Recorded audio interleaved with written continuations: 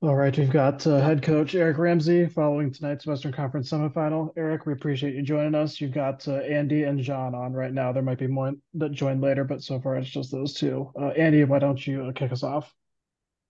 Eric, I imagine it's incredibly difficult night. How do you sum that up?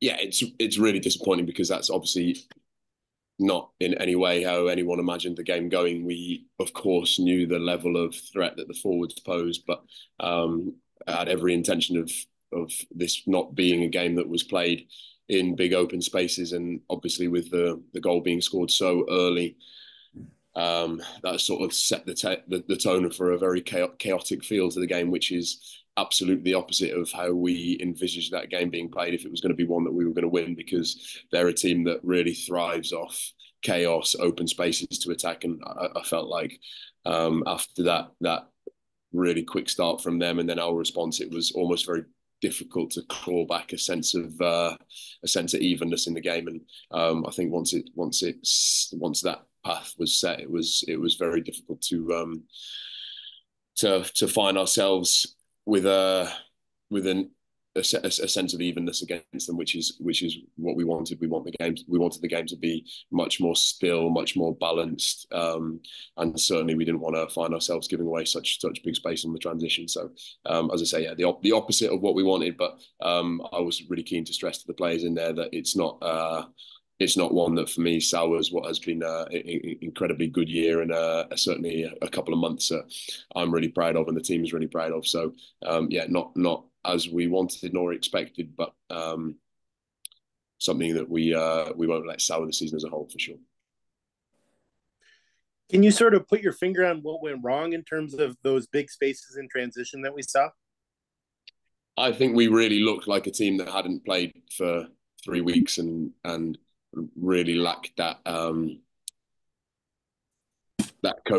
cohesion, that structure behind the ball when we attacked. We knew it would be a game of cat and mouse, and obviously we've had a lot of success over the course of the last 3 months or so by committing extra bodies to the attack, being more dynamic, creating 3v2s and 2v1s in wide areas through the outside centre backs or one of the sixes, particularly Hassani. And we didn't want to lose that element from our game, but we wanted to be more conservative than we would be normally. And I just felt like we didn't strike that balance well, where we needed to be really detailed behind the ball as we attacked. We were lacking in detail, which is obviously everything when you've got players that only need the extra yard afforded to them in order to really hurt you. So there are obviously a couple of examples when the game was even numbers wise, where we weren't detailed enough, and then obviously once we lose a man, then they're an incredibly difficult team to play against with 10 men at home for sure. So I won't sort of dwell too much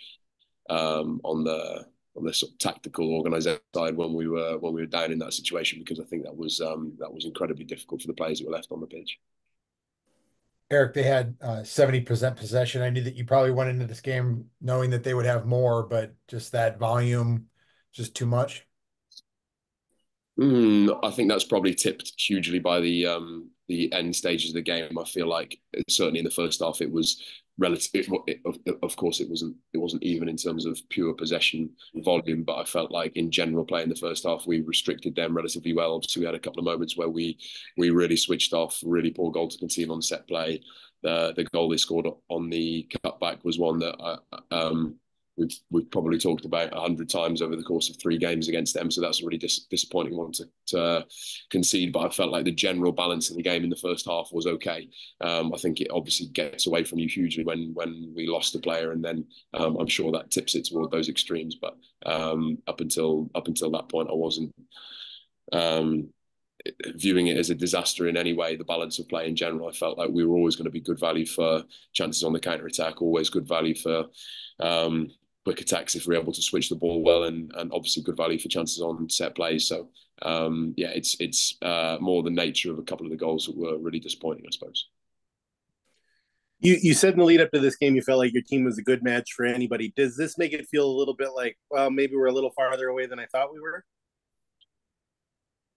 I think there was, of course, in the back of our minds as coaches that there was always a prospect of the game not being a mismatch, but the balance being very much in their favour because of the nature of their front players. I think if any team in this league, and I'd say that for all 28 other teams, any team gets that team on the wrong day with their front players and isn't able to execute to a really high level, the really important things in terms of restricting certain spaces, being really detailed in how you manage the space on the transition, most teams are going to find that very tough. I think today it's almost that perfect storm of and I can't use the having not played in 3 week thing as an excuse because obviously they're in that same position. But I feel like we, of course, suffered for that from a cohesion, rhythm, organisation perspective. And then obviously when you add to that the way in which we started the game, the atmosphere, which I felt like we didn't deal with in any way nearly well enough over the course of the first 5-6 minutes of the game, we made life difficult for ourselves. So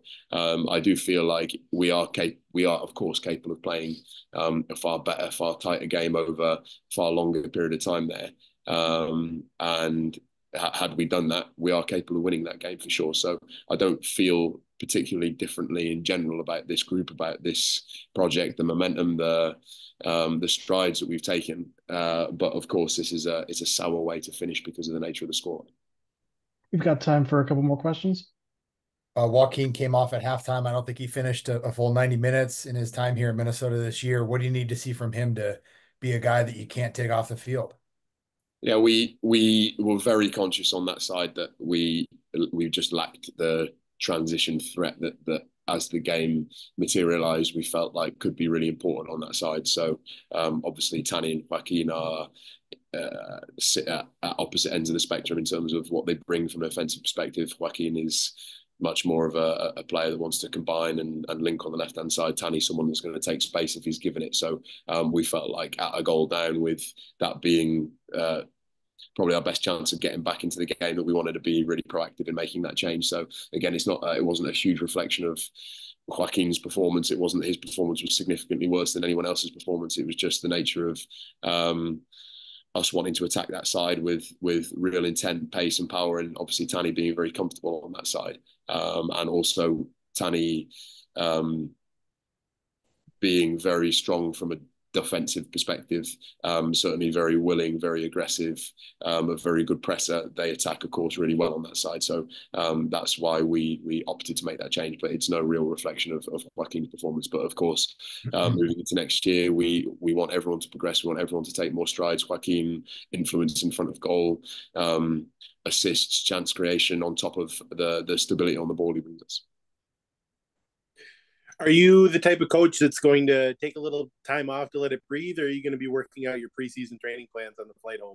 No, I'll take some time, and I know full well that as a staff and as a club, we'll look back at this year really satisfied. I think whenever we would have gone out of this competition, we'd have been left with a sour taste in your mouth. I think that's just the nature of the way this season finishes. It's a cup competition that you feel like you can win. Of course, when you go out, you're going to be really disappointed. But I feel like once we have some time to breathe and we look back over the work that was done, the strides that everyone's taken, the strides that the club has taken as a whole, I think it's a really good season. It's a really impressive season. I've said to the players just then that I've loved it from the perspective of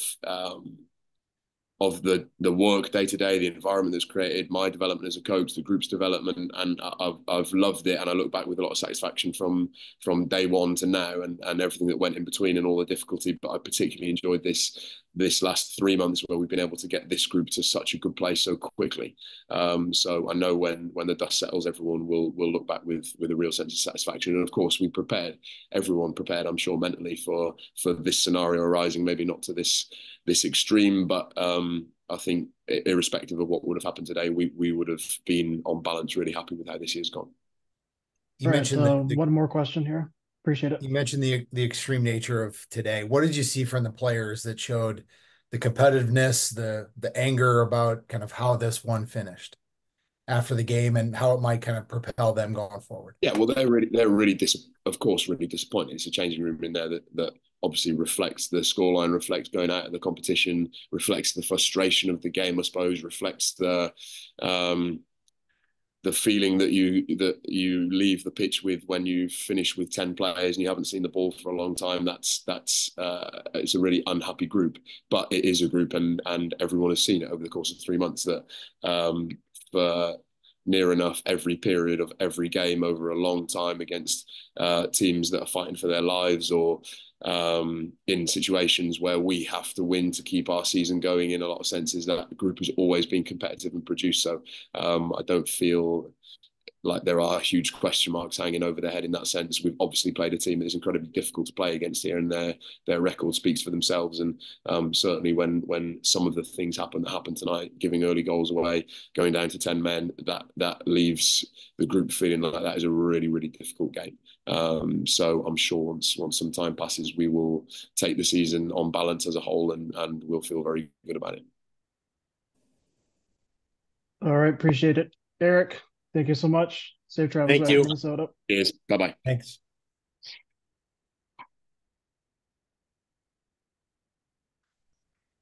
All right, we've got defender Michael Boxall. Michael, thank you for joining us. You've got Andy and John on the line. John, can you start us off?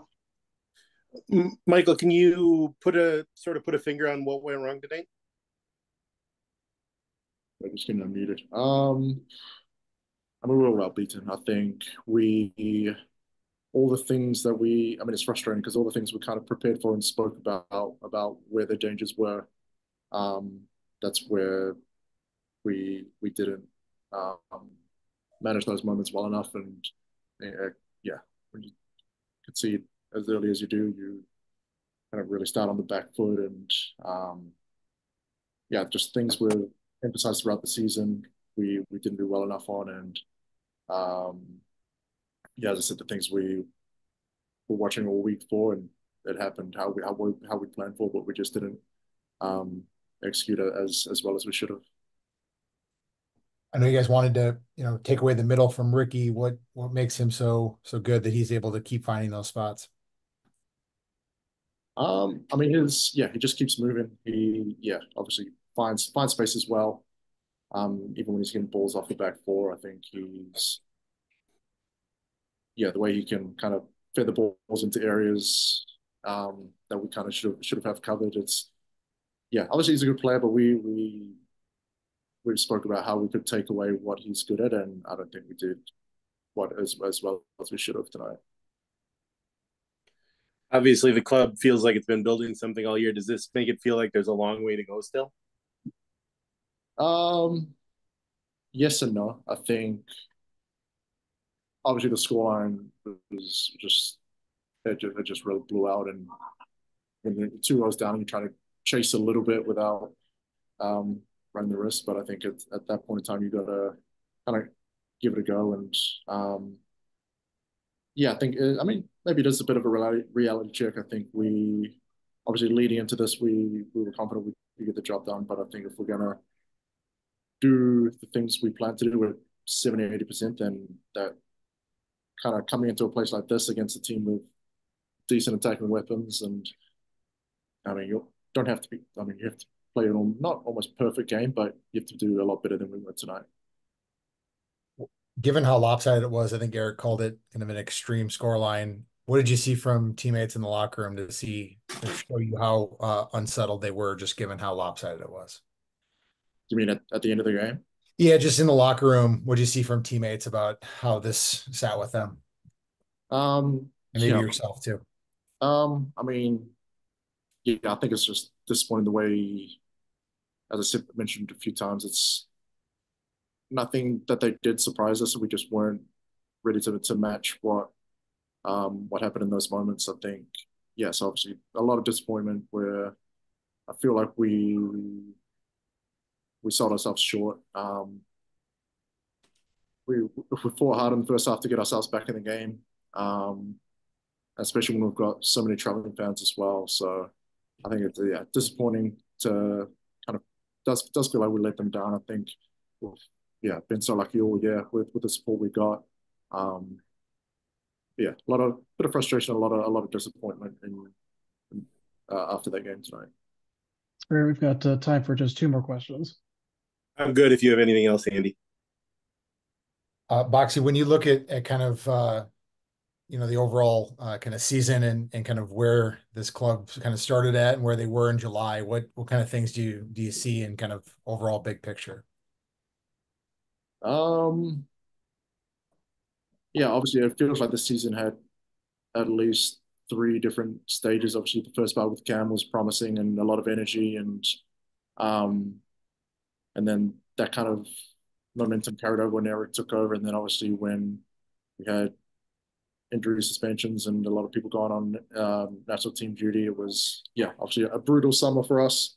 And then obviously the technical staff front office did well to bring in who they brought in that window, and I think the last 2-3 months, the boys worked extremely hard to kind of get everything back on track. And I think I think the last 2-3 months is probably a fair reflection of who we are as a team. And I think everyone that's coming back next year needs to make sure everyone improves individually to come back and keep things pushing along. I think, we're not in the worst place, but I think tonight showed that we need to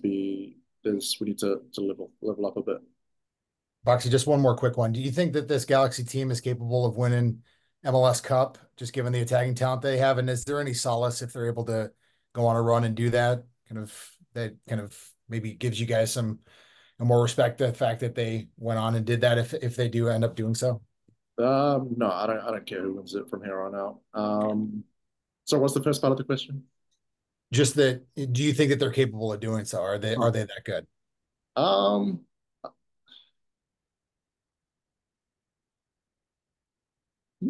I don't know. I haven't seen enough of the Eastern teams to really. I mean, their front four can score goals against anyone, but I think